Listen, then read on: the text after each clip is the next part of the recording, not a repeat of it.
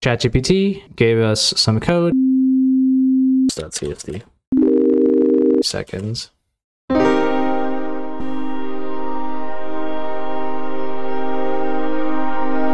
So did ChatGPT just freaking hallucinate this time k function? Good thing we have an actual human looking over everything that's happening here. I mean, sky's the limit. Hey everybody, how's it going? Been wanting to make this video for a while. Basically, what I want to do is, I would like to answer the question, can I automate parts of my music production process using some code and using Csound, also with the help of ChatGPT? So I have wanted to learn Csound for a very long time, for years actually. And I mean, I've been a programmer now for about like, I'm gonna say 10 years. I started coding in 2014. So yeah, it's been 10 years now. I was doing music production way before that. I was doing music production from around 2005, 2006. And I always was sort of intimidated. I mean, I wasn't a programmer then, so I was always kind of intimidated by how, you know, you could make music using code. Like, just to make it clear, I don't want AI generated music. That's not what I'm looking for. Rather, I would like to take things that I would be doing anyways in my digital audio workstation, almost like templates and stuff that I would have in my DAW, but instead kind of put that together with code. And I like to like kind of show this process as well in case other people are interested in doing this as well. And yeah, let's sort of see what we can do. So I think the first thing I want to do, I have like 3 simple goals sort of written here. I would like to generate a sine wave playing middle C with Csound. Okay, so I have Warp Terminal open here on my Mac, and I'm just going to check to see. I installed Csound using Brew.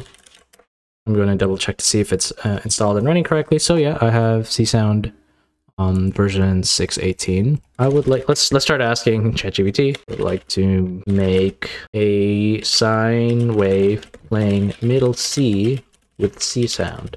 Can you give me some code that does that and also plays it when I run the CSD file in the terminal? CSD is the file extension for a file, so let's check out this code. All right, so we're gonna actually make a file called signwave.csd.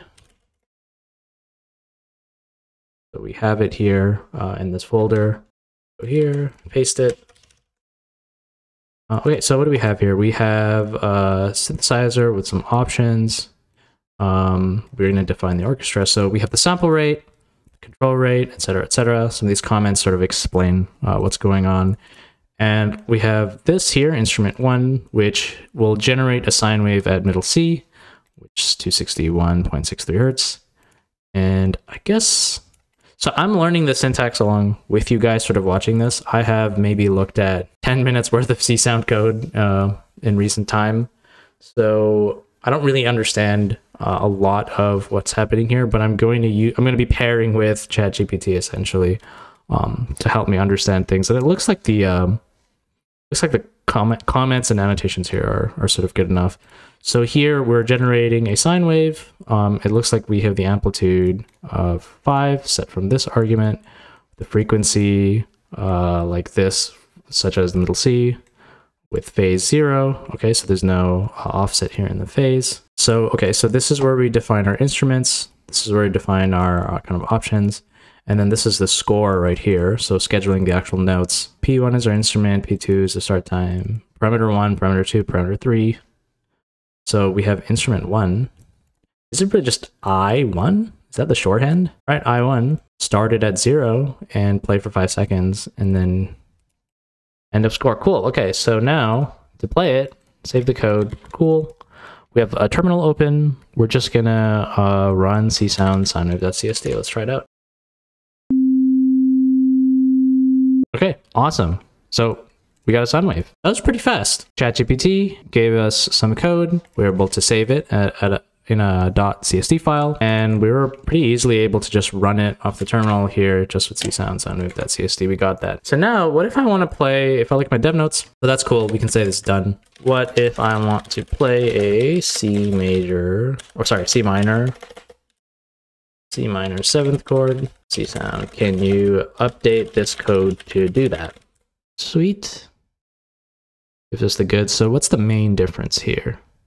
Different oscillators for that. You know, actually what I'm gonna do, git init here.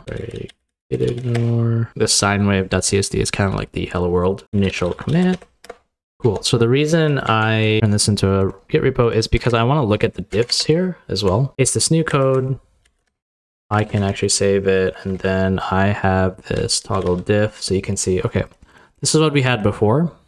We had this A1. We just had this individual amplitude, I guess, with the output. But here, now what we're doing is we've got 4 different amplitudes, and we are mixing all of them together to get this. So if I toggle that, let's play it, try it out. I'm actually going to rename this file. Instead of sine wave CSD, I'm going to call it sandbox.csd.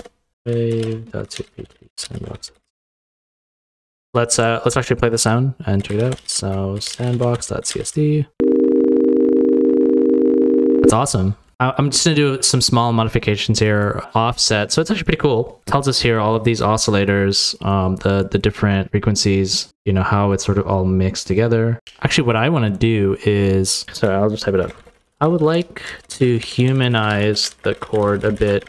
Can you slightly offset the start times for each note to make it sound like it was played on a keyboard by a human?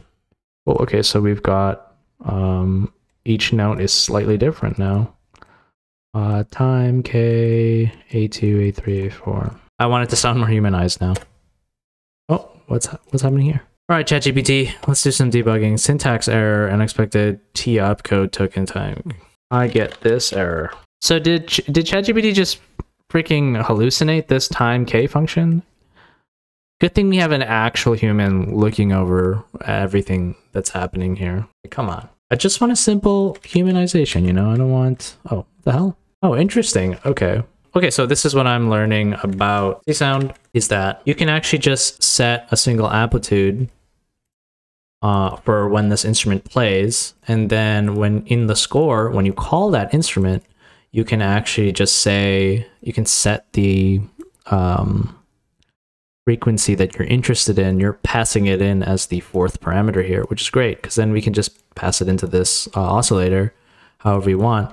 And that also lets us, as you can see, the left, I'll zoom in a bit. The start time for all of these is offset just by a little bit, you know, 50 milliseconds, 100%. I mean, this is still pretty robotic. This is, yeah, not as humanized as we'd like, but still, let's get started. Well, let's just see if it even works. Csound sandbox.csd. Sick.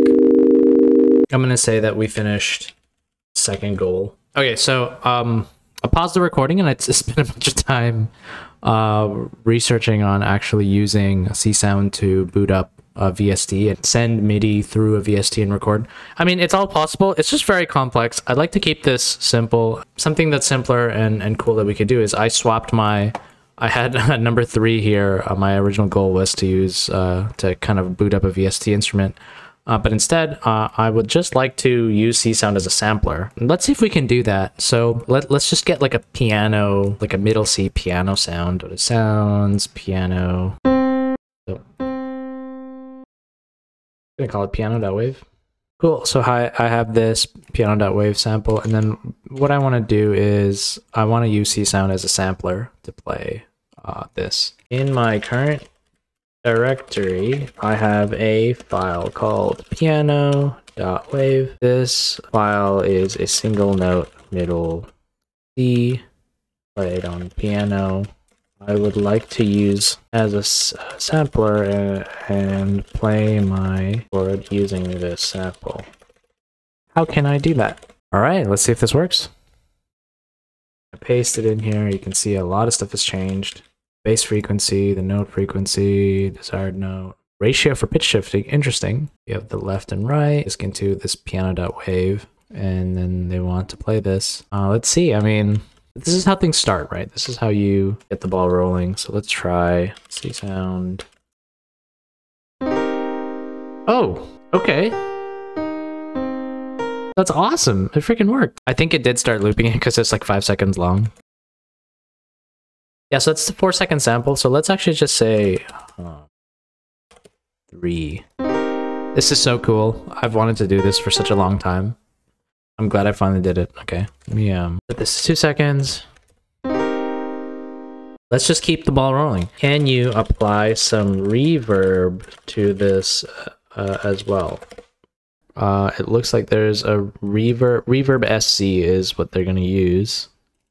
Okay, well, I don't need to know how to use the reverb in detail. Let's copy this. Let's go back. Bam. Okay. So what do we have here? We have the bass frequency. Again, it's very simple. We have this ratio, which is to help us with the pitch shifting. We pass this note frequency as a parameter. So this is when we're actually in our score, you know, the frequency that gets passed in, then the ratio gets calculated for this instrument. So when this instrument runs, kind of goes here top down, plays this sample with that ratio, and then we're going to apply this reverb effect over here using this reverb SE. Hopefully this works. It also has the outputs here when you mix the wet and dry signals together. Let's try it out. Again, I have doubt. I always have doubt because I think sometimes ChatGPT just hallucinates some stuff. But if this works, this is sick. Let's try it out. Oh, and it doesn't work. Missing end tag. All right. That's it. We freaking did it. We have taken... Okay, let's see. Change this back to just 2 seconds.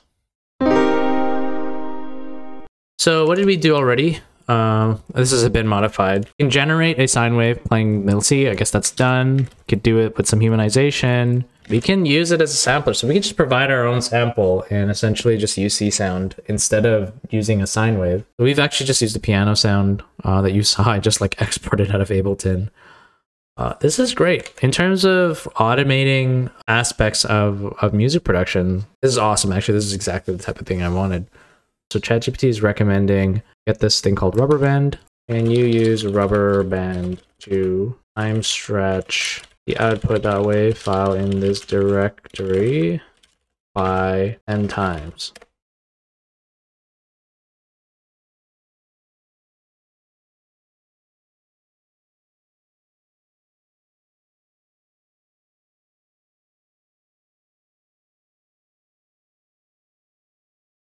Okay, thank you. Thank you, Warp. I also have Warp, which is AI. If I don't know certain commands, I can just ask Warp terminal, like ask in just English. Anyways, it looked like Rubberband gave me a stretched output, so let's check that out.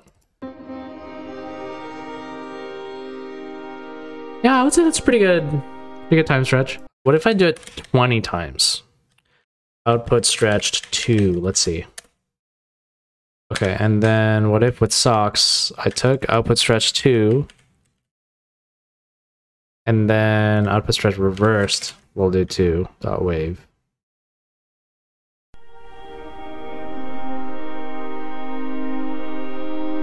You can barely hear it, it's quiet.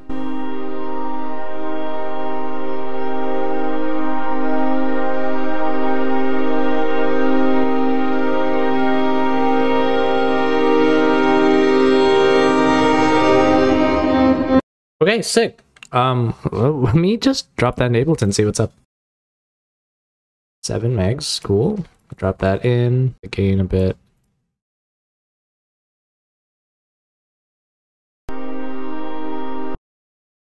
I think it's pretty sick.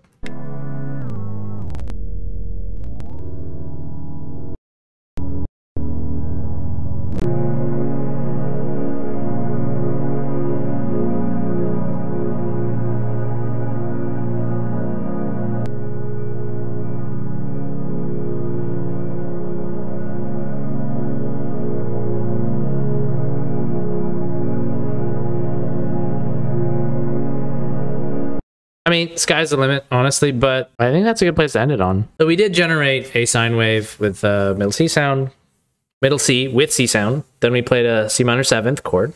Then we used Csound as a sampler. So I took just like a piano sound, a single piano note played, and then I pushed it through Csound. And then I used some command line tools like Socks and Rubberband to do some additional processing in the terminal.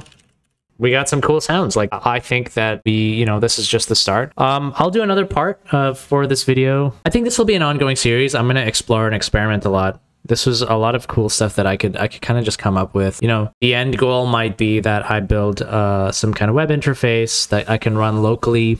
Like I can run a web server locally on a Raspberry Pi or something, and I can just issue commands to that server and generate audio how I would like, and then kind of just have it put into a track of mine. But anyways, guys, thanks for watching. Thanks for sticking around. I know there's a lot of random stuff happening. I hope you were able to get some insight. Try this stuff out and have fun with it. Take care.